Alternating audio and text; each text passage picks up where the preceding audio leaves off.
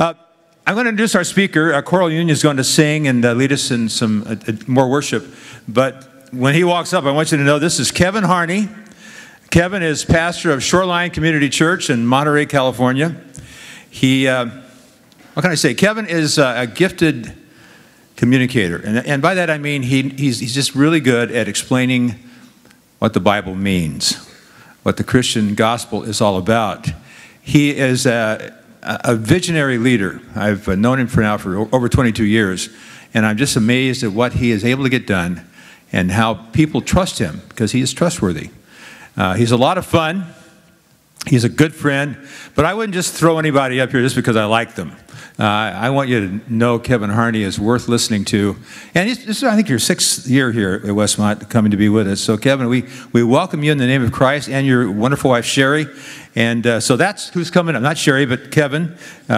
He's the one with the less hair. And he'll be up here in just a moment. But Choral Union.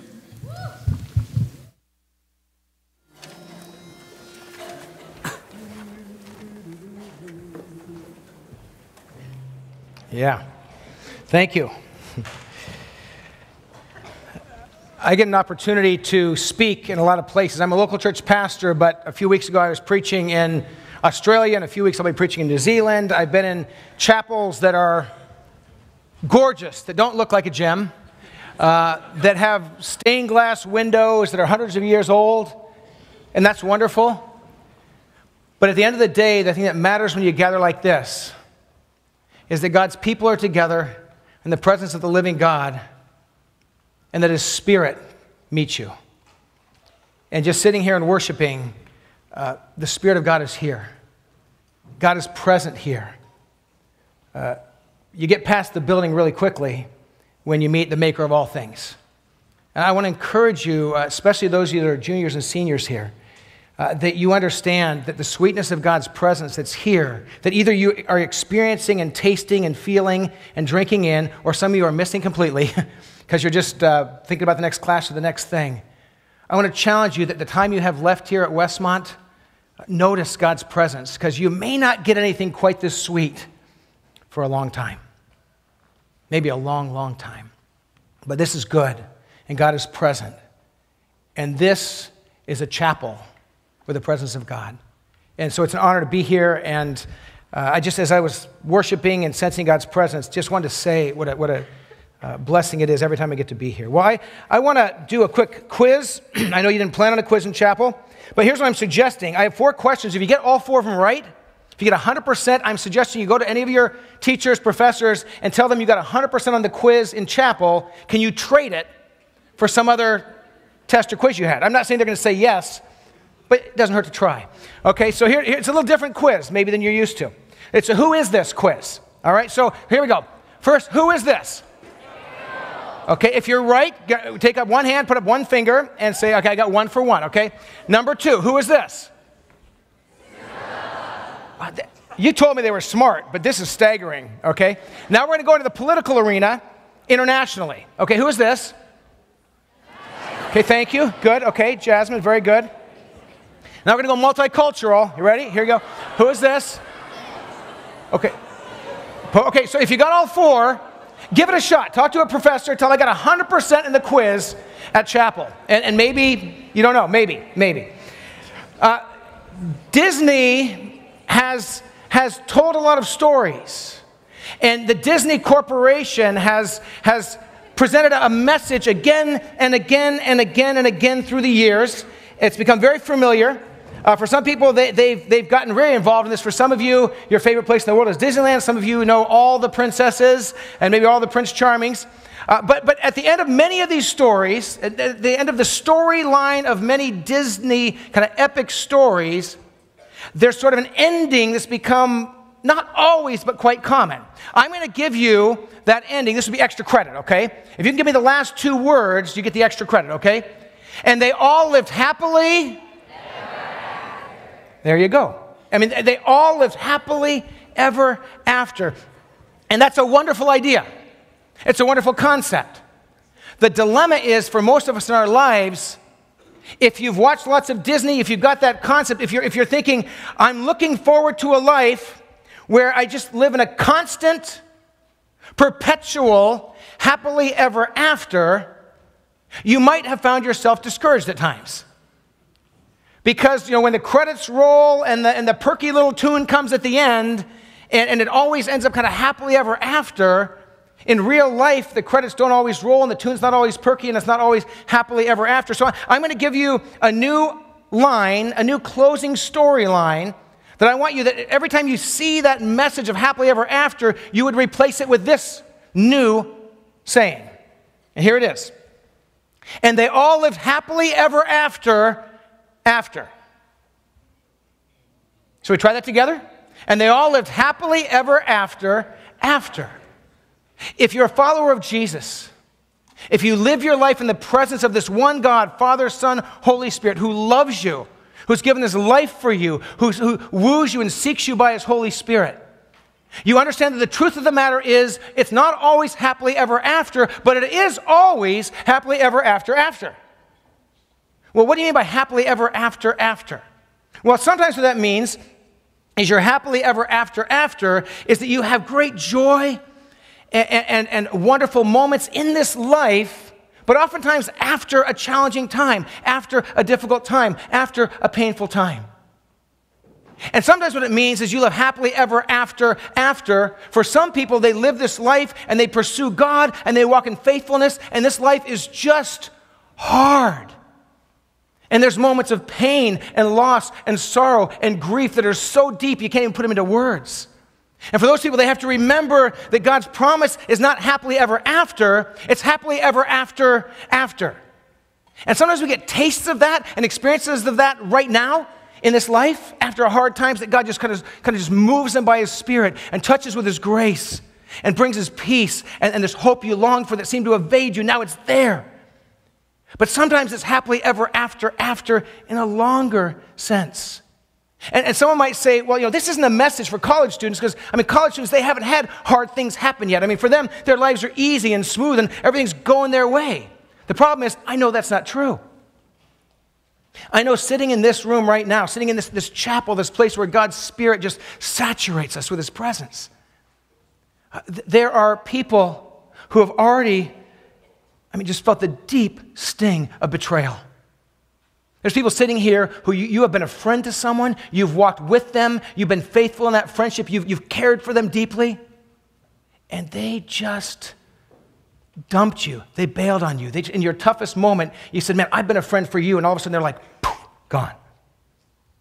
Some of you know that pain, and you're wondering, I'm a follower of Jesus. Where's my happily ever after? Where is it? Some of you have known the fracturing, deep soul pain of watching two people in your life, maybe the two most important people in your life, who stood before God and others and said, for better, for worse, for richer, for poorer, in sickness and health, as long as we both shall live. And they made this covenant, this vow, and somehow along the way, whatever it was, whatever happened, it just kind of blew apart. And some of you are just living in the collateral damage of that. And some of you can name it and point it out and be specific. And some of you are like, I don't know exactly what it is, but I just know, man, something went wrong.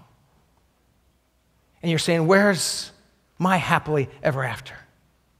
Some of you have a hope and a longing and a dream that maybe just God's birthed in your heart, or that you just have deep in your soul, and you're like looking for it and you're longing for it and you're dreaming of it, and it just seems to just kind of keep going away. It's just not there. I think of my wife, Sherry. We were just talking about this in Ben's office before he came over here. That in her freshman year of college, went to a great college in the Midwest, great Christian college. Would have loved to have met a neat guy. Prince Charming. It's a wonderful guy. Didn't happen her freshman year. But their sophomore year. Gonna meet that guy, maybe. All year long. No, I didn't meet that guy. Didn't have a date.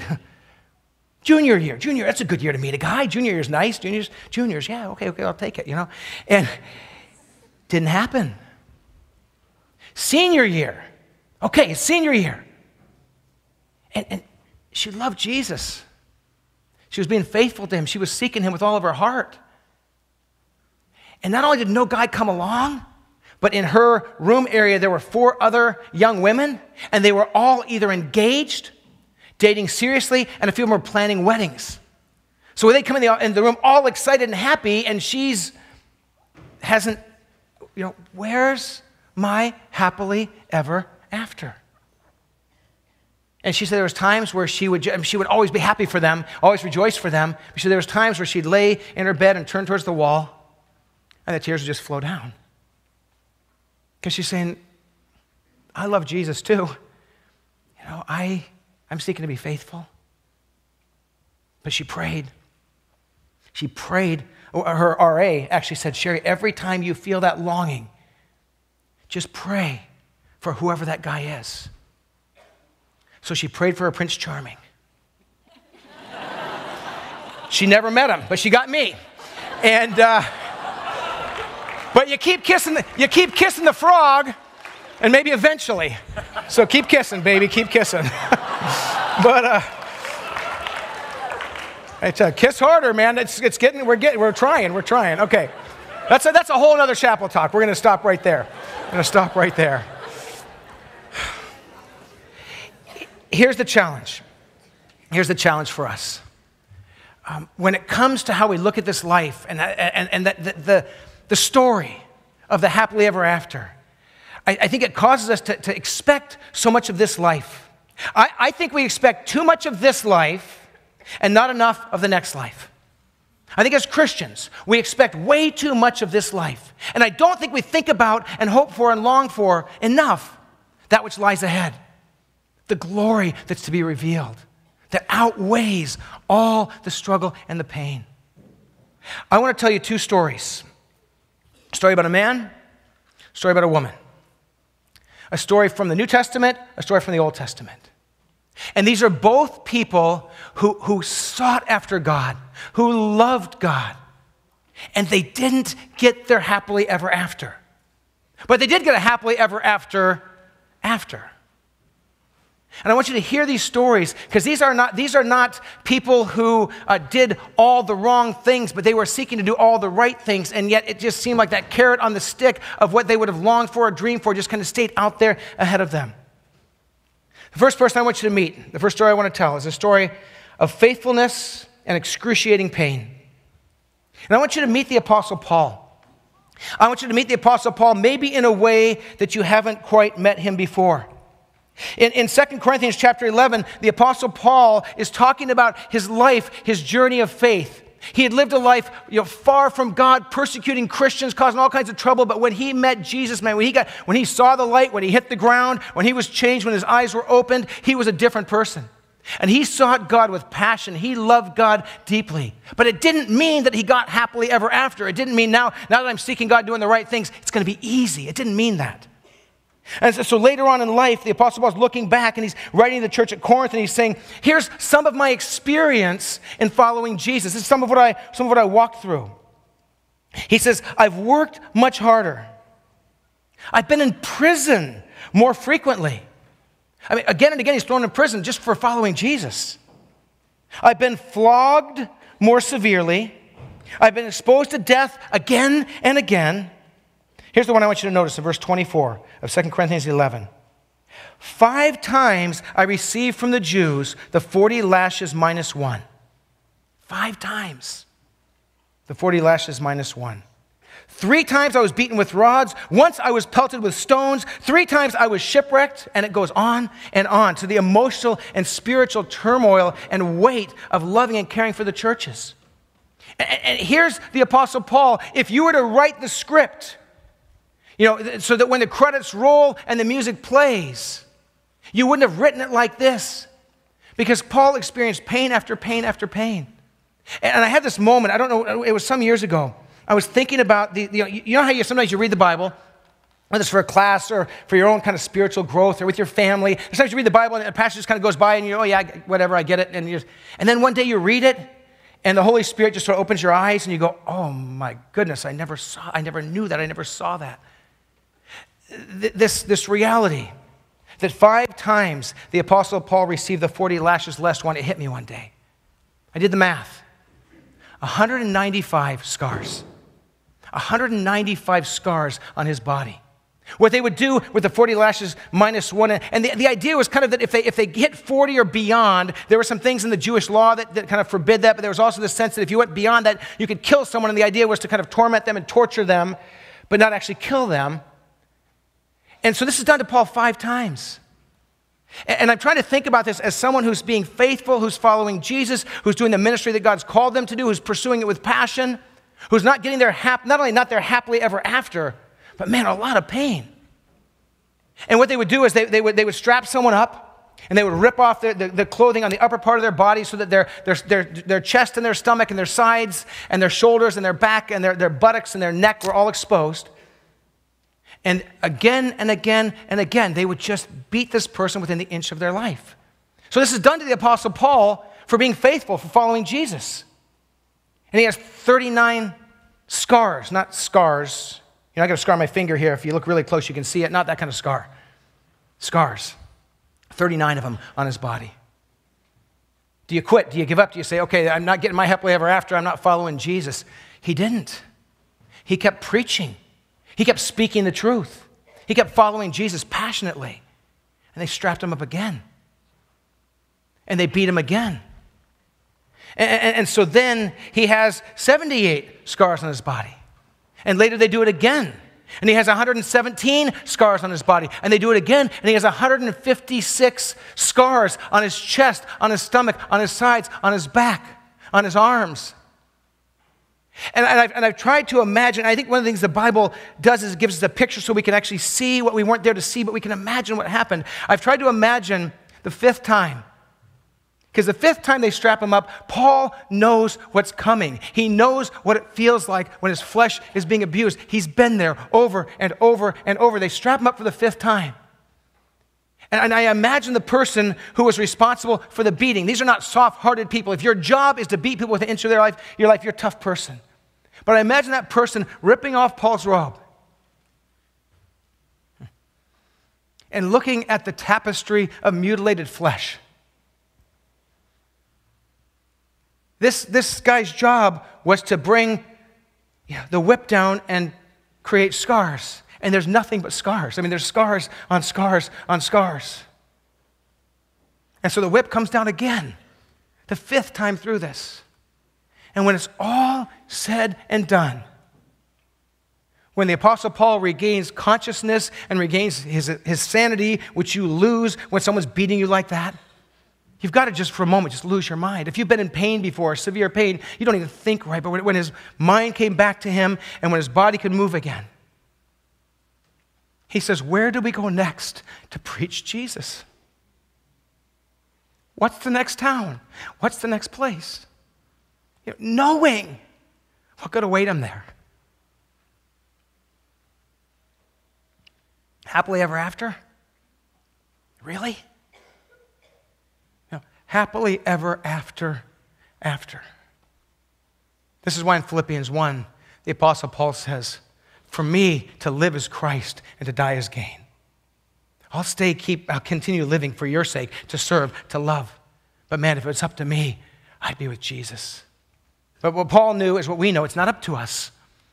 God gives us one life to live for him. And the happily ever after doesn't always come the way we might want it to. Now turn back to ancient Israel. Turn back to another time in history. The story of a woman who was faithful. A story of faithfulness and deep sorrow and loss. I want you to meet Hannah. Hannah, the mother of Samuel. Hannah, who you might have met before, but I don't know if you've really fully understood her story. This was another story in the scriptures that I'd heard many times, I'd read many times, but it didn't connect. And actually, I started thinking about the happily ever after idea with Hannah.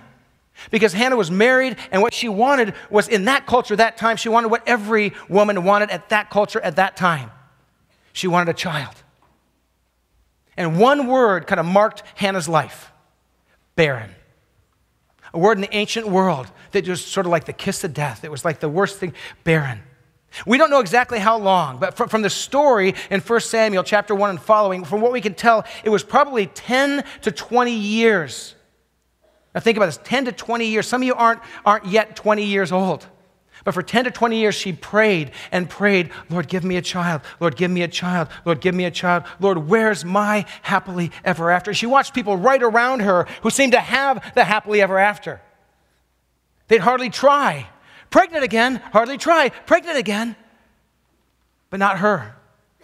And so for 10 to 20 years, year after year, she'd go to Shiloh, the place of worship, where the great prophet Eli was, the great prophet priest Eli was.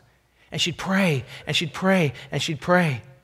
And it felt like those prayers were always landing on the deaf ears of God and deaf ears of heaven.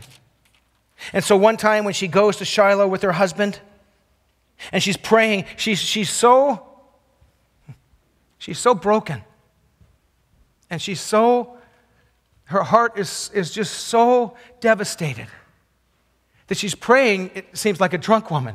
She's just blurting out her heart, and she's just crying out to God, and she doesn't even know, the words. She said that same prayer so many times. She's just pouring out her heart to God. So Eli, the priest, sees her. He thinks she's drunk because she's just so deep in prayer and so broken and so hurting. And so he accuses her. He says, how long are you going to stay drunk? Put away your wine. This is what the priest says to her. I mean, she's broken already, and the priest is accusing her of being drunk at church. And here's the response. Not so, my lord, Hannah replied. I am a woman who is deeply troubled. I have not been drinking wine or beer. I've been pouring out my soul to the Lord. Do not take your servant for a wicked woman. I've been praying here, listen to this, out of my great anguish and out of my great grief. She says, I'm not drunk. I'm broken. I'm just at the bottom. She cries out to God. God, where's my happily ever after? Where's my child? She finally, in her prayer, she says, God, if you'll give me, and be careful what you promise God in prayer. She says, God, if you give me a child, I'll give that child back to you. That child will become a Nazarite. That child, I'll take the vow on behalf of that child, and I will give that child to the service of God. I'll give that child to your service. I'll bring that child to Shiloh. I'll put that child in the care of Eli.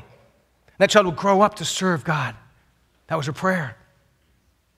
Eli also prays for her, and he says, by next year, you'll have a child. And by the next year, she does. She names him Samuel. Samuel, who becomes kind of the last of the great judges and kind of the first of the prophet priests of Israel. He has this unique role in this hinge time in the history of God's people. Her son, her baby, her little boy Samuel. And so we tend to read the story in 1 Samuel chapter 1, and we tend to look at, there it is, happily ever after. I mean, it was hard. I guess it's kind of happily ever after because it's been a long, hard road, but now she gets a child. Here's the dilemma that she faces. She's promised God she's going to give this child to Eli to serve. And so another year goes by. And when the time is right, she brings her son Samuel. And she brings him to Shiloh. And she brings him to Eli. And she says, Eli, you raise him. He belongs to the Lord. And she goes home. In those days, there was not Skype, there was not Zoom, there was not Instagram, there was not phones, there was not photography. She came back once a year with her husband to worship. Try to imagine this. Young men, young women who someday may have a child. She watched her firstborn child grow up in a once-a-year snapshot. I mean, she'd come, she'd get to see him. All year long, as any mother would, she would wonder, how much has he grown? What does he look like? Has he started running? Is he good at this? Is he good at that? And just all these questions. Eventually, is he starting to get peach fuzz? Has his voice changed? She's not there. She comes to Shiloh, she sees him, and every year she tries to imagine. I can see her almost looking at the other boys in her village, watching them grow up day by day, and saying, how big is Samuel now? Because every year she'd make another cloak from another little outfit, one outfit, and she'd bring it each year, hoping it was the right size to fit him. She'd look in his face. She'd adore her child. She would pack up and she'd go home until the next year. It wasn't a happily ever after. It was still an act of sacrifice and service. But her happily ever after came. It just came after. Happily ever after. In your life and in my life, I think we've been told culturally, and I think for some of you, if you could name all the princesses of Disney, not just those 4, but all of them, and whoever their Prince Charming was, you might have heard the story. You might be believing that the way life works is if you're faithful to God, if you follow Jesus, it will just go your way and things will be easy and good. The problem is for most of you, you've already figured out it's not working out that way. So then you start to say, okay, God, did you lie to us? But the reality is God didn't lie to us. But the storytellers of our culture have made us believe a story that isn't the biblical story. God brings joy, and God brings peace, and God brings victory. But sometimes the happily ever after comes after. And as you walk through this life, and I'm not a real old guy yet, but I know some old people. Hey, you went there with the hair? I'm going there with the age, buddy. Did anybody notice that? That was totally unnecessary, the shot about the hair? Did that seem totally anyways. And so this dear friend of mine years ago said this. He said, I'm not at the end of the road, but I can see it from here. And that's the guy who said it. That guy said that at a couples retreat at a church I served over a decade ago. So Ben, do you remember that? Ben, you stood there in front of us over a decade ago and you said, I'm not at the end of the road, but I can see it from here. How's the view now? Is it pretty, can you see it? I mean, do you ever say that still? He still says that. I'm not at the end of the road, but I'm starting to realize in my 50s now, this isn't all there is. One of the couples that have taught us the fullness of this, as you move on in life has actually been Ben and Loretta Patterson, who are dear friends that every time we get to be with them, God just speaks to our hearts and speaks to our lives. We overesteem this life and underesteem what lies ahead. But we should absolutely live fully in this life. I'm not talking about discouragement. I'm not talking about not pursuing your hopes and your dreams. I'm not talking about fully serving Jesus and finding delight in this life. But I'm saying that for some of you, you've already discovered that you're looking for your happily ever after, and you're becoming discouraged, and you're becoming disheartened, and you're wondering if God still loves you because he's not behaving the way you think he's supposed to behave. But part of the problem is that we're believing a storyline that's not the biblical storyline. God's commitment is to be with you, no matter what you face. One of the reasons I loved the time singing and listening to the choir this morning was just because I stood here or sat here just feeling the presence of God. God is with us. God is with you. If you're 18 or 19 or 20 or 21 and you're hoping and praying for Prince Charming or for your Cinderella or your princess, and God cares and God's there, but the story is not always playing out the way you want it to. You know that already. Most of you do. Those of you that don't, you're going to learn that along the way. But God is with us. And here's my invitation to you. In the meantime, in those times when the happily ever after isn't happening yet, and that those times where you wonder, is God there? Is God here? Is God with me? Hold on to him. And let me give you a pastoral exhortation. Hold on to God. Here's my pastoral exhortation. And don't do stupid things. Just don't do stupid things out of desperation. Don't grab onto someone because you're lonely when they're not the right person. Don't make big decisions when God is saying be patient and wait. Follow Jesus and trust that he's holding on to you. I'm going to give you one more new phrase. You know the happily ever after. I'm giving you happily ever after. And when you start hearing and feeling the happily ever, where's my happily ever after? Where's it going to all work? Just say, it's happily ever after. It may be later in this life, it may be beyond, but I can trust in God that he's got the future in his hands. Here's my other new thing. I'm going to add something to an existing thing that's in culture. There's another saying, YOLO. Anybody ever heard that? YOLO, which simply means, what? You only live once. You only live once. YOLO. I think translated what it means for a lot of people is, you only live once, so do whatever you want now. It's kind of the idea. You only live once, so drink it in, Smoke it in, suck it in, enjoy it. You only live once. Just take everything in that you can take in, no matter what the consequences, because you only live once. And a lot of, now nobody here at Westmont would think that way. Nobody here at Westmont would make bad choices because they only live once. But other schools, the other schools that you're thinking about going to, no, I'm kidding. I don't work for Westmont. But there's, of course we can think that way here. So I'm giving you one new saying. And that new saying is YOLOBs. YOLOBs, okay? There's 3 ways to pronounce it. I made this up, okay? There's 3 ways to pronounce it. YOLOBs, YOLOBs, or the one I prefer, YOLO BS. Okay? And what I mean by that, to translate, is you only live once, bologna sandwich. Right? You only live once, BS. It's not true. If you know Jesus, you don't only live once. There's more than this. And so here's my final word of challenge to you. As you walk through this life, and you're saying, where's my happily ever after? Hey, I only live once. I'm going to do whatever, just to stop and say, wait a minute.